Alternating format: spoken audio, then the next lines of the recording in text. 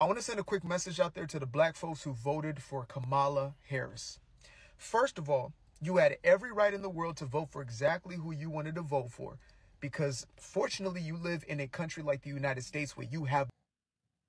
I want to send a quick message out there to the black folks who voted for Kamala Harris.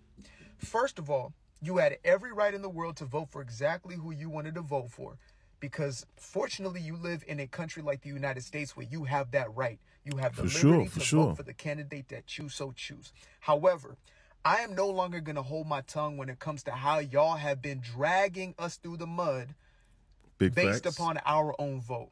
You have been calling us coons, sellouts. You've been wishing death on folks.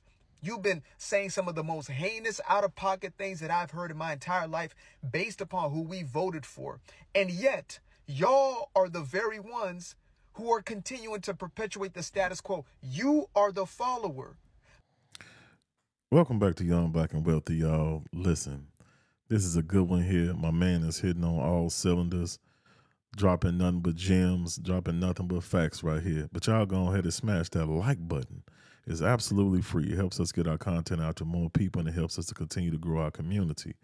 Listen here. He's all the way on point. I've been called everything that you can ever imagine under the sun by these people. Everything that he's saying in this video, I've been saying for this whole year about liberals, about Kamala Harris supporters. They portray themselves to be people who are in support of the rights of others to choose, to live, to behave, to vote how they want to, how they choose. But they're nothing like that. They're actually mean, vile, hateful people who feel like that you should do as they do, choose as they choose, think as they think. And I've accused them many a times of being a part of a hive mind. And I say the brain of that hive mind is MSNBC, CNN, The View, and these other liberal news media outlets that they love so much, whose talking points they recycle nonstop. And because you don't think like that, because you choose to be analytical, a critical thinking person, to be a free thinking person, they come out and they attack you. And then they call you things like coon. You're calling me a coon for supporting Donald Trump and the Republican Party? For trying something different than you do? Because you guys have been voting for Democrats for 90-something years, and our condition has worsened. Our families are in worse shape. Our communities are in worse shape than they've ever been. The wealth gap continues to grow in this country between us and our white counterparts. And yet you call me a coon. You call me a house nigga. You call me an Uncle Tom. And yet you vote for the party that was the party of slavery, the party of KKK, the party of Jim Crow, the party of the 94 crime bill, the party that held up to 1964 Civil Rights Act in the United States Senate, the party that put policies in place that they call so-called anti-poverty policies that actually destroyed your families. They destroyed your communities. They said that it couldn't be a father in the home. And yet you call me a coon? And you say, well, Donald Trump is a hater and a racist, and he's going to take away the rights of people, but he was in office for 4 years and he didn't take away any rights from black people. He didn't write or sign into law any legislation that took away the rights of black people or destroyed the black community.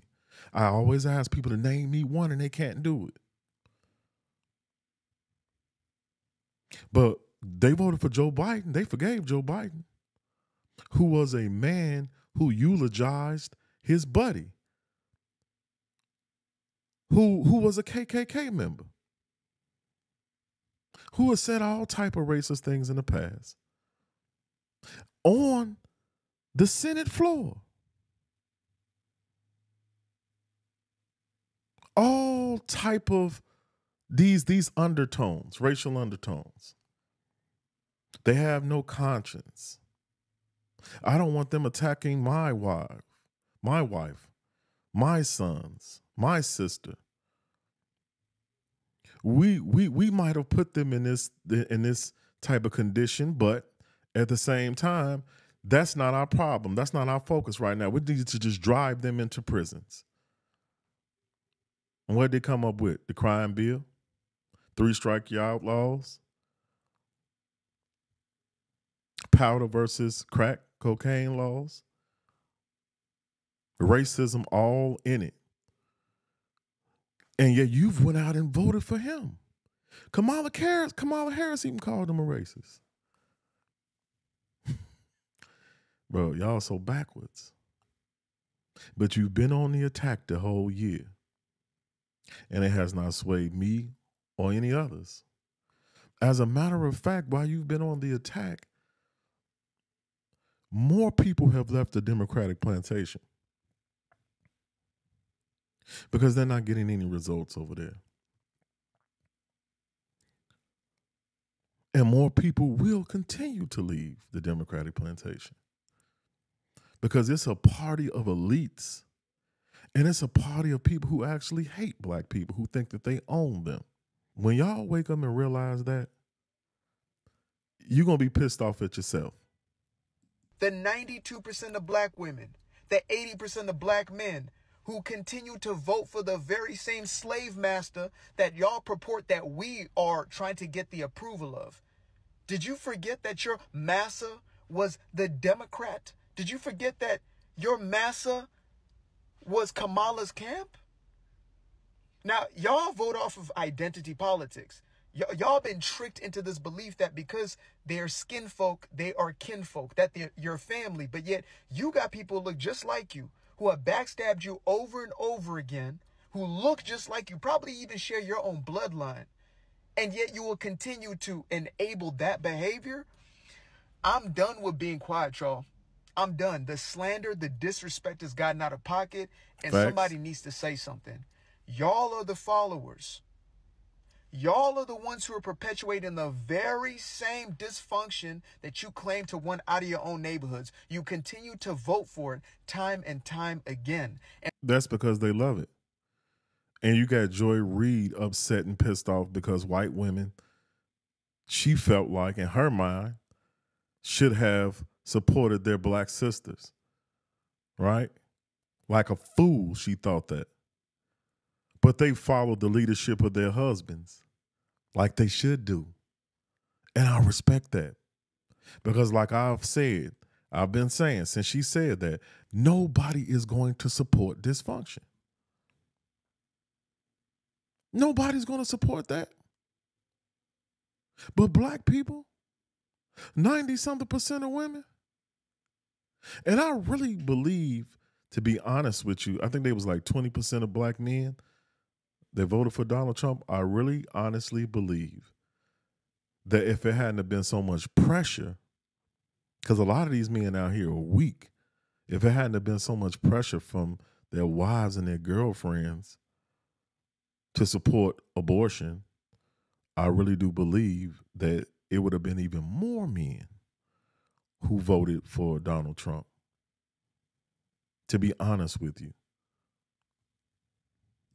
And so when you get the very same results within your cities, the so-called chocolate cities, when you continue to try to get these Democrats back into office and you see the very same outcomes, you have one person to blame, and that's the person in the mirror. And the next time you see, you better thank a union member. The next time you see a black person who voted for Trump, you better thank a Trump voter. Because they're looking for change. They did their own research. Y'all have slandered them. They have had to face the ridicule, the criticism, the hatred from y'all, and they still went out of their way to make a decision that's going to better your ungrateful ass as well as everybody else. You're welcome.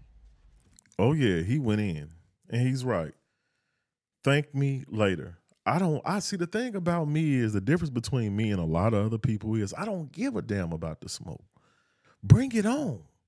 You can call me every name in the book. That's still not going to change how I feel. If you want to challenge something, challenge the validity of what I'm bringing to you, what I'm presenting to you. You can't change my mind by calling me names. That doesn't bother me. But you should be ashamed of yourself because you feel like the nerve of this SOB to have a mind of his own. The nerve of these house Negroes to have a mind of their own. They should be thinking like us. And we love dysfunction. We love our communities like this. Well, you know what? Let me tell you something, y'all. Y'all can go to hell. Go to hell. That's what you're going anyway. You're going down that path anyway. And the thing about the majority, I'm all of black Trump supporters.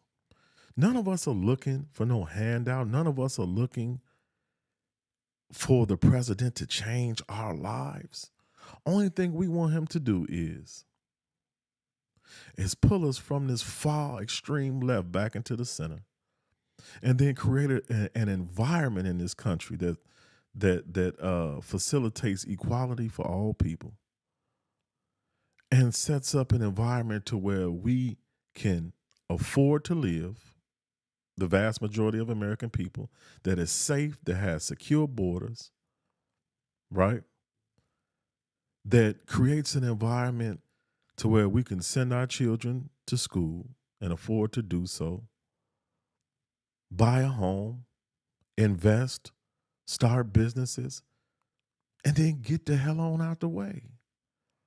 Because we don't want big government. Because we've seen what big government does. It has failed us. And we want to put an end to it. But most of Kamala Harris supporters, y'all not even thinking on that level. That'll have to be a whole nother video for me to explain that. But I hope y'all enjoyed the video.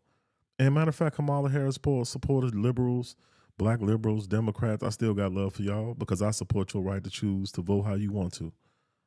I just vehemently disagree with you on your choice, but I have mad respect. But I hope y'all enjoyed the video. Don't forget to like, comment, and subscribe. If you want to support independent media, that's all you got to do is go ahead and hit that subscribe button. You can go down into the description, follow us on all the other social media platforms. And you can also make a donation as well. Our Cash App is down in the description. Thank you so much for the support. Love y'all. Have a great day. And I'll see y'all in the next video, Lord's will. And don't forget to give the family a hug for me.